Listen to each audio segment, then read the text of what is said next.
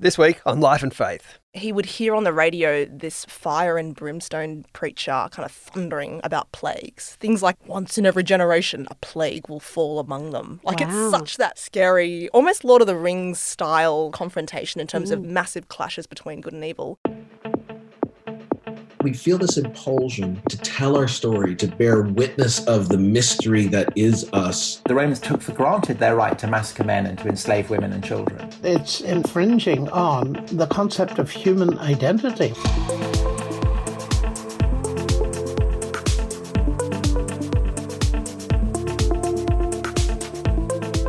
Welcome to Life and Faith from CPX. I'm Simon Smart. I'm Natasha Moore. And I'm Justine Toe. And we're bringing you something a little bit different on Life and Faith today.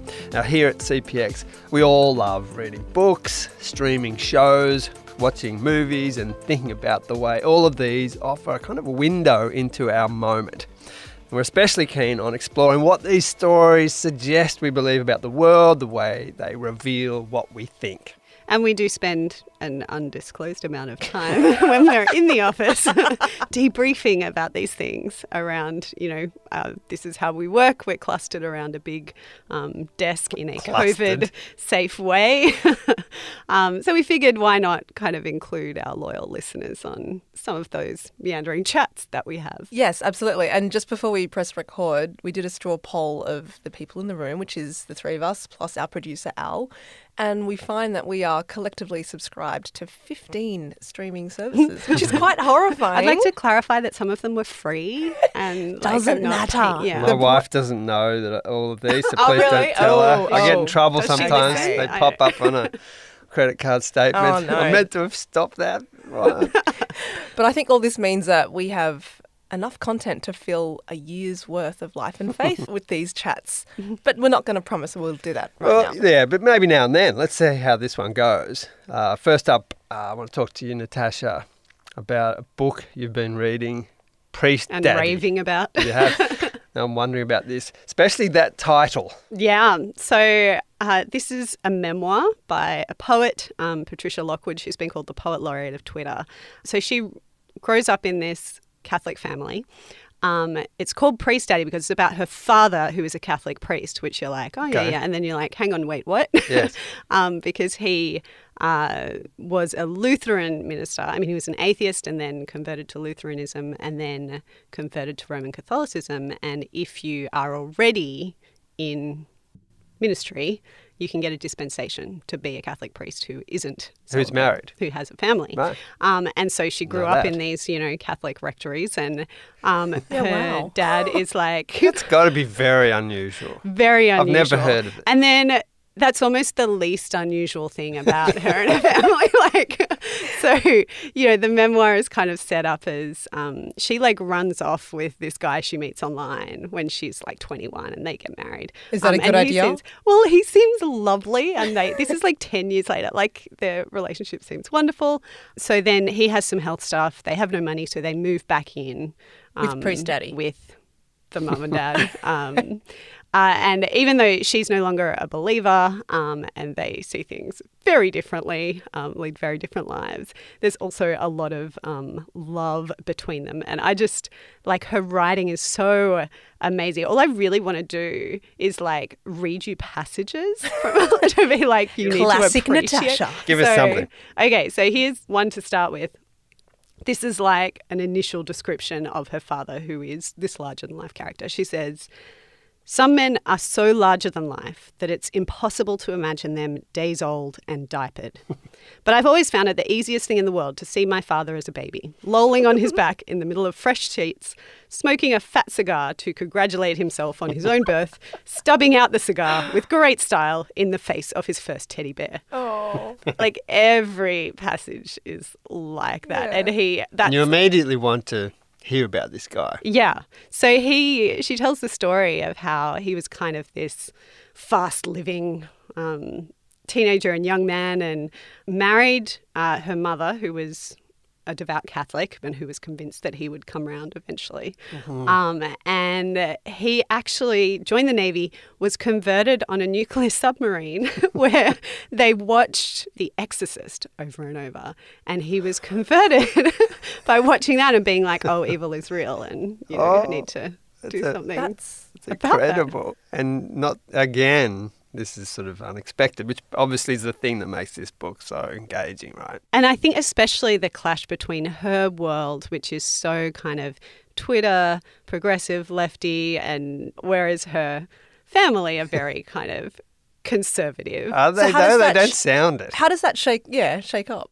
Well, I guess you just get the feeling, and particularly I suppose in our current climate of, you know, extremes and distrust between them, you just get this sense of like, well, they disagree about everything, but they love each other. And they actually kind of get on really well in lots of ways. So while they're an thinking ideal that each community? Other are crazy. Well, Perhaps. in some ways, like with all the mess. So, you know, for example, like they hate the New York Times. They think it's like from the devil. But they're really proud of her when she publishes in the New York Times because that's really, you know, exciting for her. So let me read you this passage, which kind of sums up a little bit about what she's dealing with, what the experience is like for her. So who's speaking? So this is her describing a conversation with her father. Yep. What are you femmes doing? My father booms from the doorway. He always calls us femmes. It is, believe it or not, a term of affection. When he's angry, he calls you a feminazi. When he first encountered that epithet on Rush Limbaugh's radio show in the early 90s, he hugged it to himself as wholeheartedly as a second wife. Nuns are feminazis, Democrats are feminazis. The secretary who asks him please not to call her dollface is a feminazi. It goes without saying that I am a feminazi. He finds uses for the word in all sorts of situations. If he were alone in the wilderness and a cougar charged him, he could yell feminazi right in its tawny face. And I have no doubt the cougar would back down. That's great. You can feel the affection. Yeah, right? That Yeah. she's like, you know, if she met a stranger who like called her a Was feminazi, like that, yeah. you'd presumably be like, oh my goodness, this person. But it's her dad and he loves her. And It's lovely. So he's a pretty strange Catholic. And she is a lapsed something. She's a lapsed feminazi. Does she reflect on the fact that their worlds are so different? Does she engage with the religious stuff at all? yeah, she does loads. I mean, it's kind of, a lot of it is sort of an account of what a faith community is like from the inside. But she's sort of inside and outside. So it looks crazy to her. She doesn't believe it. But also she has lived in it and she's loved the people in it. And she loves a lot of them now. Like, you know, there are various, for part of the book, there's a seminarian who comes and lives with them while they're studying.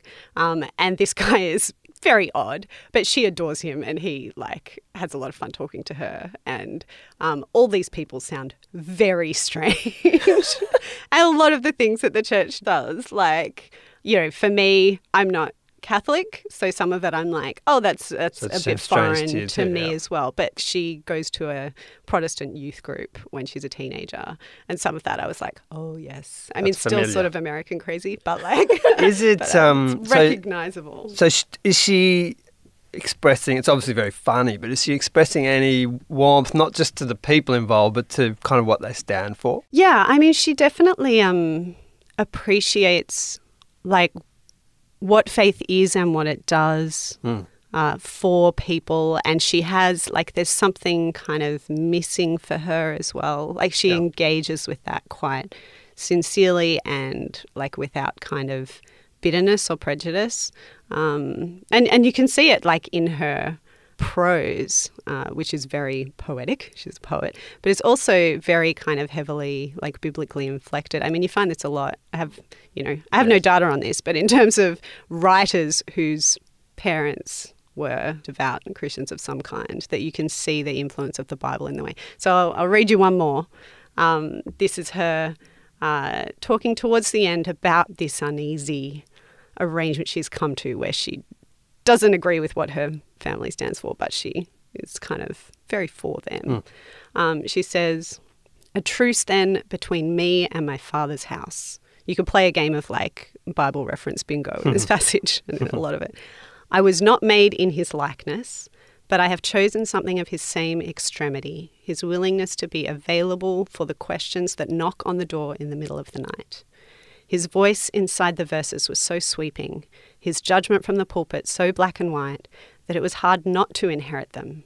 It was hard not to inherit the desire to stand over the deceased and say something, and it was impossible, finally, not to inherit his anger. As long as I lived under his roof, I told myself that I had no temper, that I would never speak that knot of heat I felt so often in my throat, forced down into my rib cage, sent flowing into my fingertips. But I belong to myself now, and I can admit it. When I sit down at the desk, the anger radiates out of me in great bronze spikes, like holiness in the old paintings, and a sermon rises up in me as if it had been waiting for breath and puts itself together bone to bone. Some brilliant writing. I love that. The sermons come bubbling up inside of her. And it sounds to me like from that, she's talking about this in a sort of a positive way. That anger that she's inherited from her father is being deployed in perhaps positive directions, is it? Yes and no. I think with everything in this and in life, it's kind of complicated. So I think one of the things I really loved about this book is just kind of the antics of her family and how she tells them, and that's so delightful. But there's a real seriousness to a lot of it as well, to some of the experiences that she's been through in and out of the church, and also the relationship with her father. She kind of reveals towards the end how much she's been filtering and kind of only showing you his like, oh yeah, he's crazy, but also kind of delightful and loves us. But there's, layers of complexity there and things that she does resent from him. So it's not kind of all tied up in a neat bow, but you do feel that the engagement with that mess, the mess of real relationships with people who don't agree on stuff, is really valuable. Like the engagement is real. They haven't given up on each other.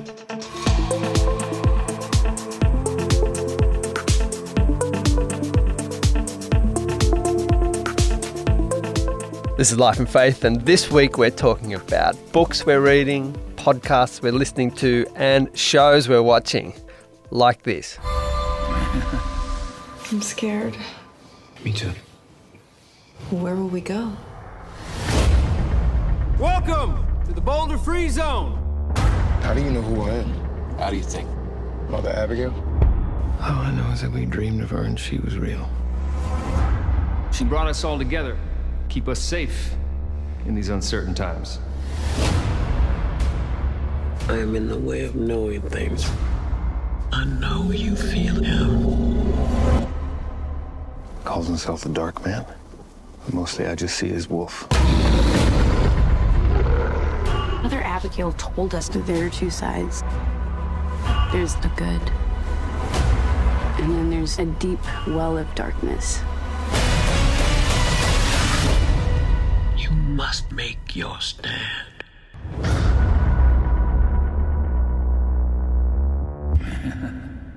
Now, what is that, Justine? This is The Stand. So Amazon Prime has made a 10-part series of Stephen King's 1978 novel of the same name. It has been adapted for the TV before, but this is a new updated version. And because it's about a super flu that kind of wipes out 99% of the world's population, it's very timely, clearly. Well, sort of, not really. Anyway, so the survivors of that super flu wind up in this climactic kind of battle between good and evil. You've got the survivors who start to have these dreams. They start dreaming of Mother Abigail, who's this kindly, wise, old spiritual woman played by Whoopi Goldberg, who's receiving these messages from God, telling them to come and meet her in her community. And they also start having these dreams where they get menaced by the Dark Man. Okay, so it turns out he's not like a devil, but he's like a demon. He's like a demon in double denim. You can see it's a very, very vivid look. But this character, Randall Flagg, that's his name, he appears across various parts of the Stephen King universe. So he's very much a character. So, Justine, you're a Stephen King fan. This is new information to me. I sit there going like, am I speaking a different language? Because you guys are just looking at me like, blankly. tell me about this thing. So you've read the book. I've read the book. So it was originally 800 words, and then Stephen King released it. He updated it, and it was like 1,000 words. So it's like a tome. Pages? 1,000 pages, yeah. Sorry, not 1,000. It was a very concise essay. So it is a world you can get lost in. And it's probably not your kind of literature, Simon. I can tell by the look on your face. But I don't really know because I've never read a Stephen King book. No. Wow. And okay. I know that lots of people love them when they do, but I've never. Because I had never read Stephen King because I can't watch horror movies. I'm not a horror person so either. Unpleasant. And so I assumed I couldn't read horror either. But then I was at a literature conference and somebody sitting next to me at dinner basically told me how wonderful Stephen King was. And I was like, oh, I don't know. So I decided to read Stephen King's book about writing.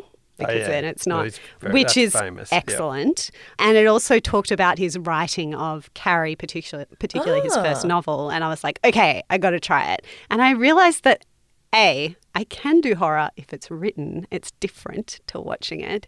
And B, Stephen King is a brilliant novelist. Carrie's an amazing novel. Well, I haven't read that, but I think my entry into Stephen King is The Shawshank Redemption. I mean, that was made into a movie. It wasn't originally called that. But, I mean, that's kind of linked to what I'm talking about today because The Shawshank Redemption and The Stand is it's quite Christian, but Christian in a very particular kind of way. Yeah, what do you mean by that? Well, okay, so he would describe himself as someone who believes in good and evil.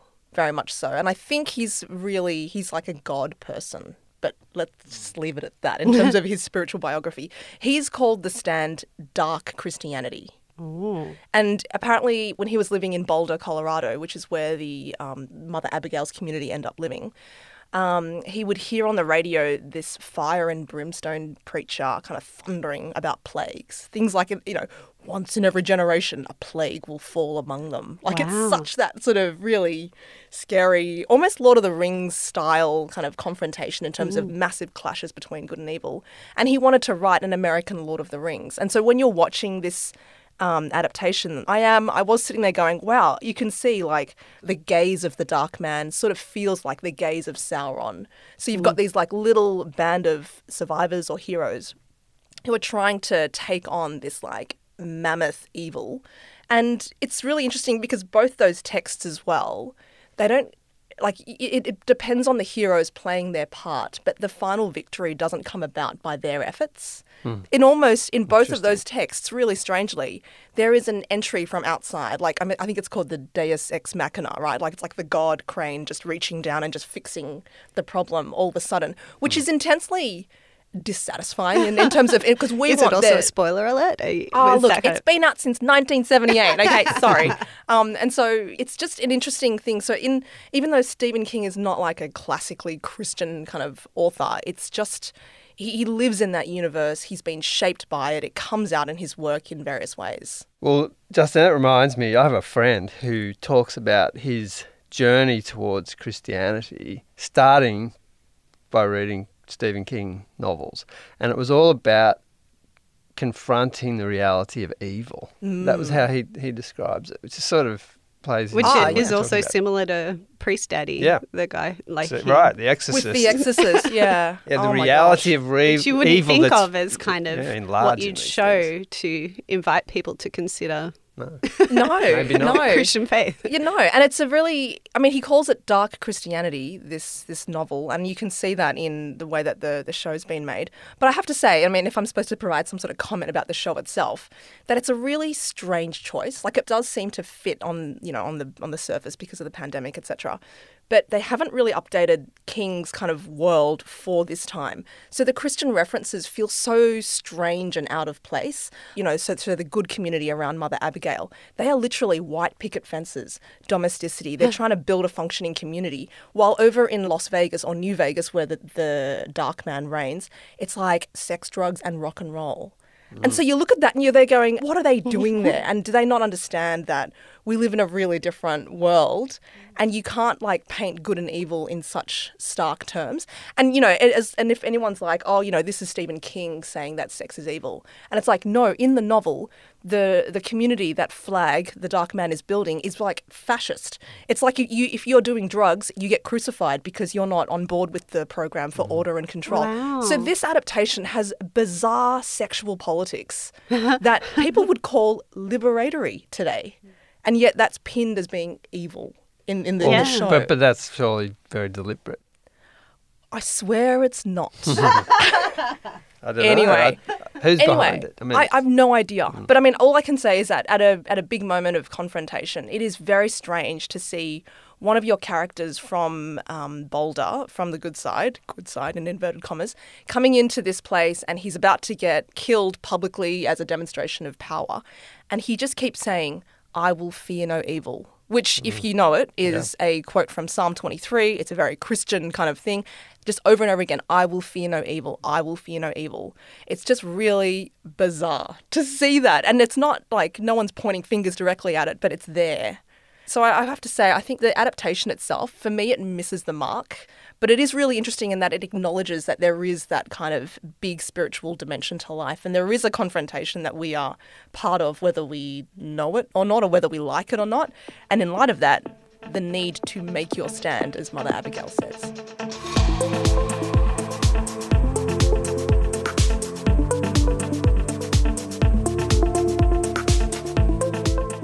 You're listening to Life and Faith from CPX. I'm Simon Smart with Natasha Moore and Justine in the studio, and this is Seen and Heard on Life and Faith.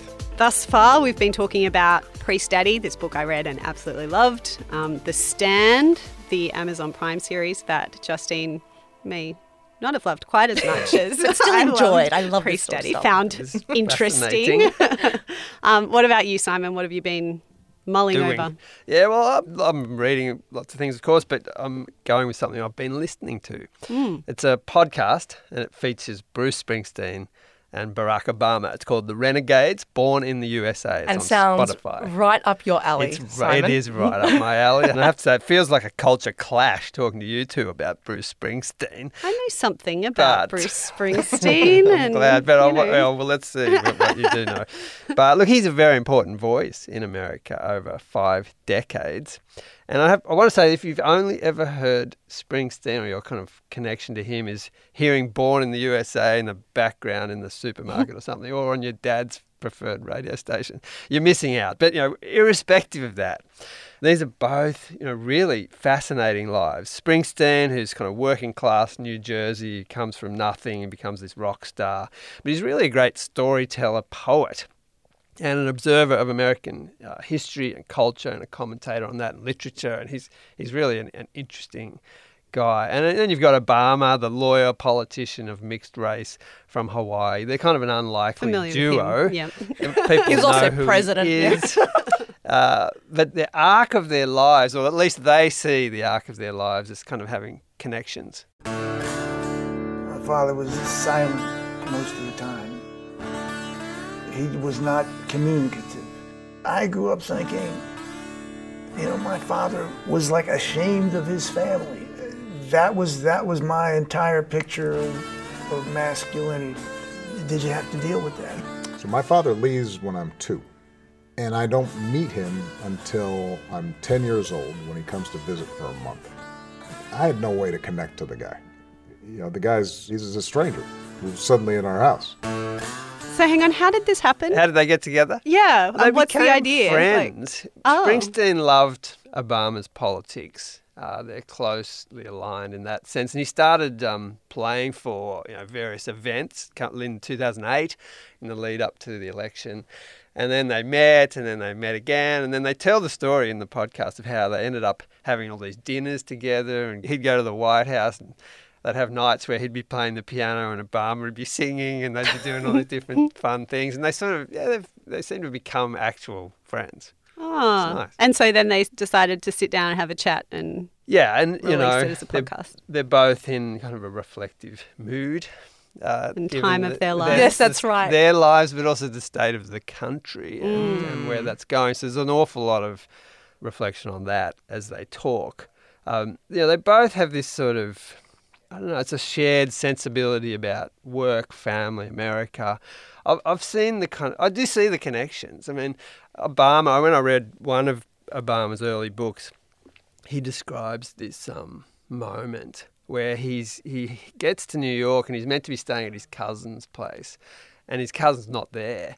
And so he has to sort of sleep in the alleyway next to his cousin's. Which is quite dangerous, house. I guess, if you're a black man, right? You're a black man. And I've often wondered what it would be like to walk past that, to see him sleeping in the alleyway, and then for someone to say that guy will be the president. Yeah. Wow. Which is true. There's so something sort almost a bit biblical about that. A kind of like seeing the president in the homeless man, seeing and Jesus in the... Totally.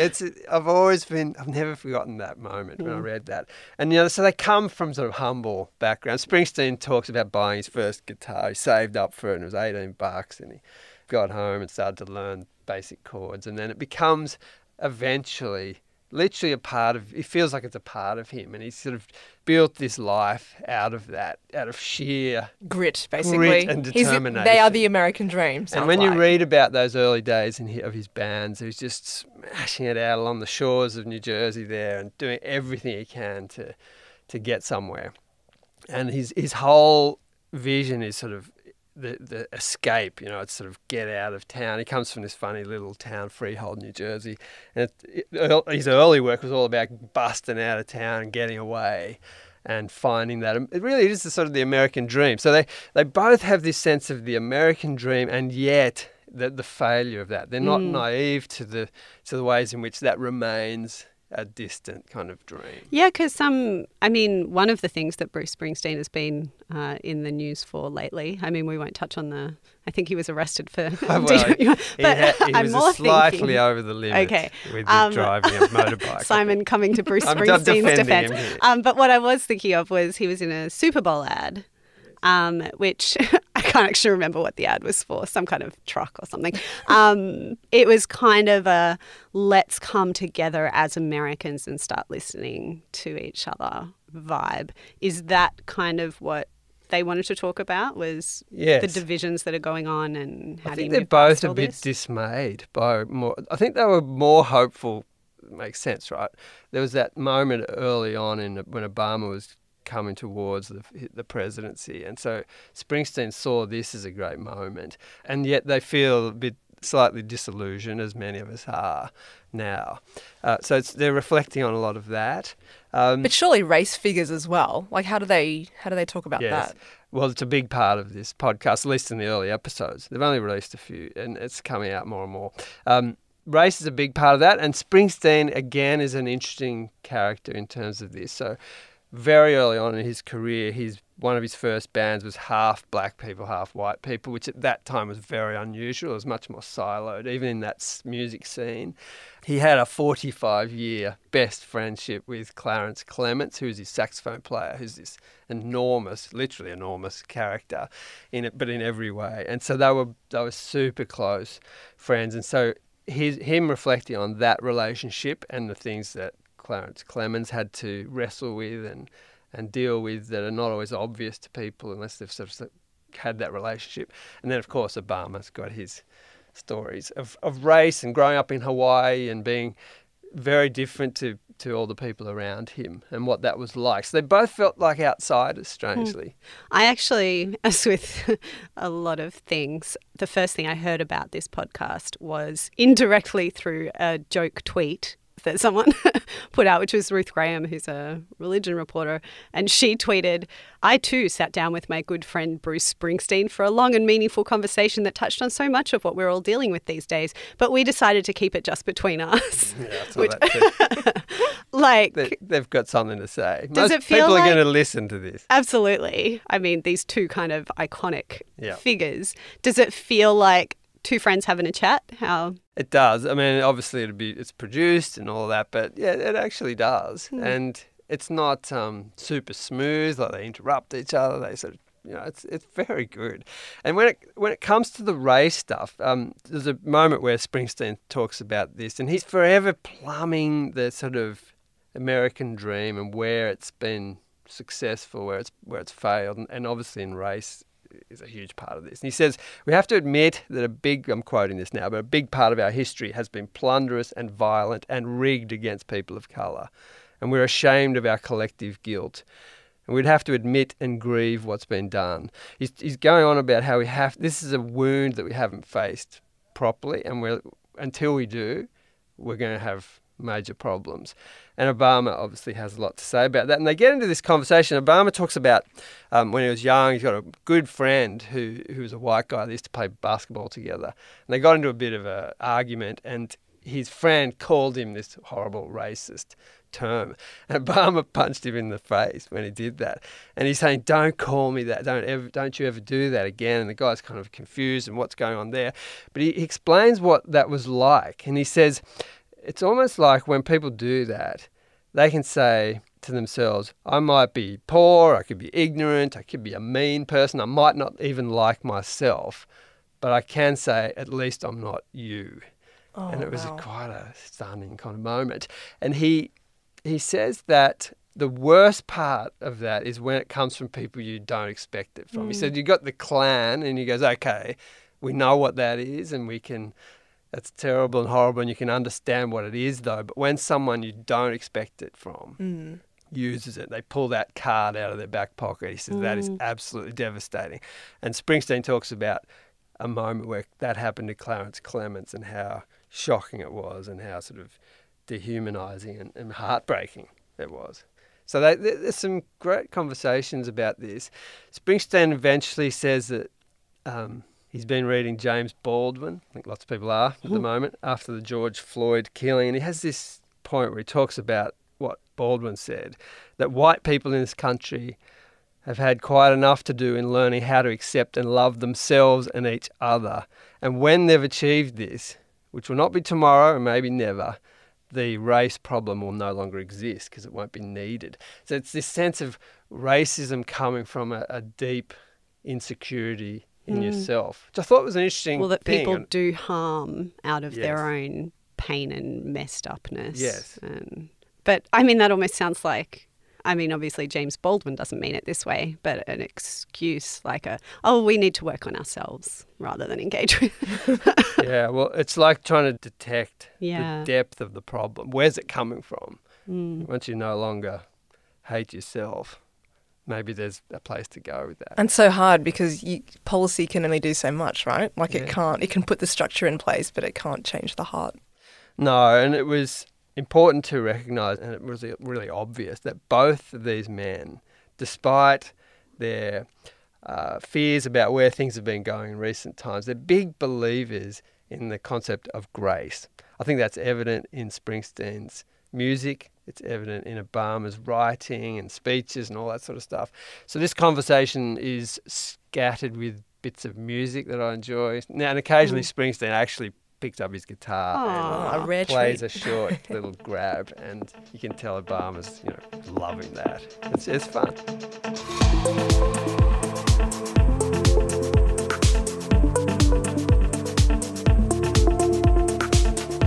You've been listening to Life and Faith with me, Simon Smart, Natasha Moore and Justine Toe. Today we've been talking about the book Priest Daddy by Patricia Lockwood. It's a 2017 memoir. Also The Stand, which is an adaptation of Stephen King's novel. It's on Amazon Prime. And the podcast Renegades, Born in the USA. That's a Spotify original.